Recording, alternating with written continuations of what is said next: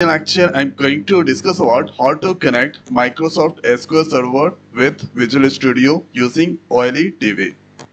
So if I go on this control panel and right there press M, then you can see here Microsoft OLEDB driver for SQL Server that already installed. So this must be there. Then you can easily connect with the SQL Server using Visual Studio. So the next is, let's open there Visual Studio, and here you can create the app or this. Then the first is, let's go on this tools, connect to database, and click on this change. By default SQL Server that's selected. So this selected here Microsoft SQL Server SQL client. So you need to click on this change, click on this other, and here you need to select .NET Framework Data Provider for ODBC, OLEDB, this all. Let's select here OLEDB. Then after click on this OK, and here you need to select Microsoft OLEDB driver for SQL Server. This you need to select. This place you need to give the server name or file name. So let's give your server name local host, and connecting with the SA. So give here SA user and give the password.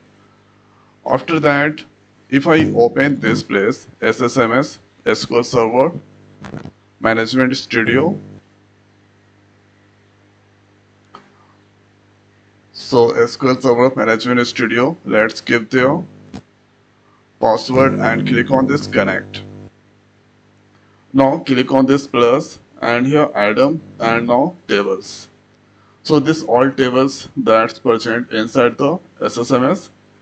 Now here you need, when you click on this initial catalog, and if you fill this all detail, then you can select the database this place. And after doing this all, let's click on this test button. Now you can see here test connection succeeded. And now let's click on this OK.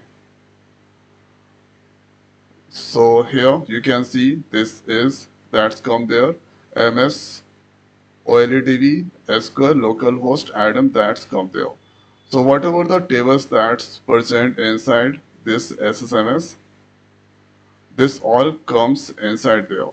After that, let's right click, then you can click on this retrieve, and when I click on this new query, then you can select here different tables.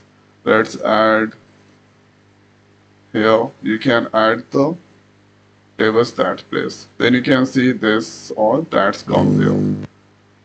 Okay, and after that the next is, from this place you can get here new query properties you can get.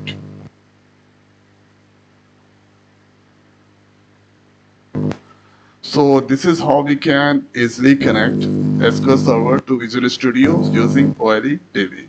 So I hope guys this video is helpful for you. So now in this video it's over. So thanks for watching. See you next week. Thank you.